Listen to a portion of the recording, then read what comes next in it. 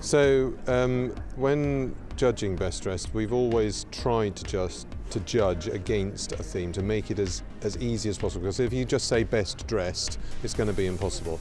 So this year, in celebration of the fact that it's 70 years of badminton, 25 years of Hiho Silver, we are doing timeless classics.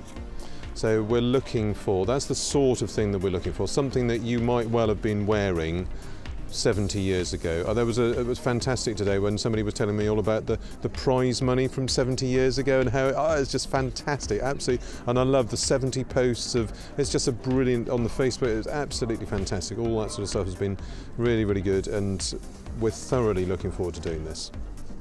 Joining in well then. And Isabel, what are you going to be looking for in everyone's outfits? Well, the theme we have to obviously be very conscious of, but I think something a bit modern.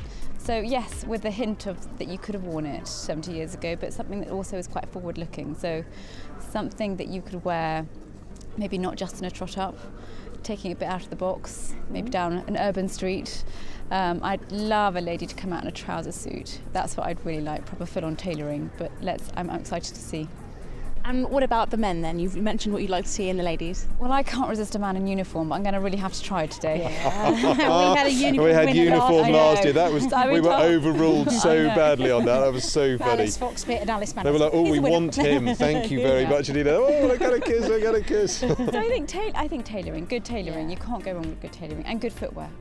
Very important. And Emma, you tell me what you're looking for.